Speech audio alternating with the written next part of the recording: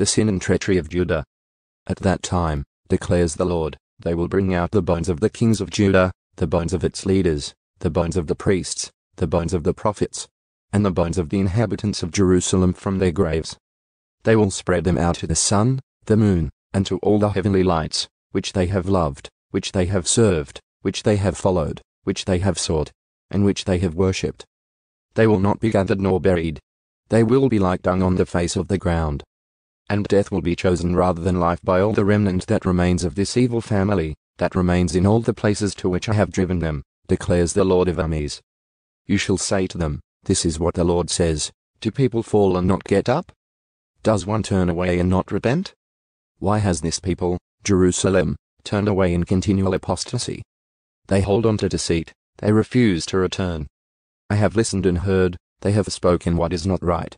No one repented of his wickedness, saying, what have I done? Everyone turned to his own course, like a horse charging into the battle. Even the stork in the sky knows her seasons, and the turtle dove, the swallow, and the crane keep to the time of their migration.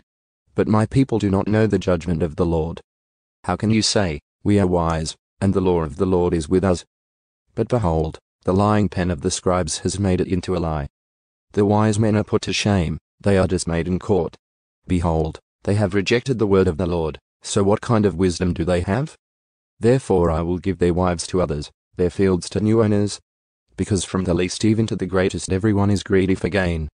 From the prophet even to the priest, everyone practices deceit.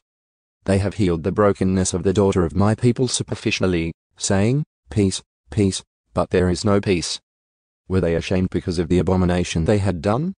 They were not ashamed at all, and they did not know how to be ashamed. Therefore they will fall among those who fall. At the time of their punishment they will collapse, says the Lord. I will certainly snatch them away, declares the Lord. There will be no grapes on the vine and no figs on the fig tree, and the leaf will wither. And what I have given them will pass away. Why are we sitting still?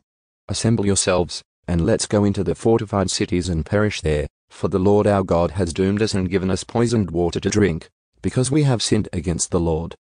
We waited for peace, but no good came. For a time of healing, but behold, terror. From Dan there is heard the snorting of his horses.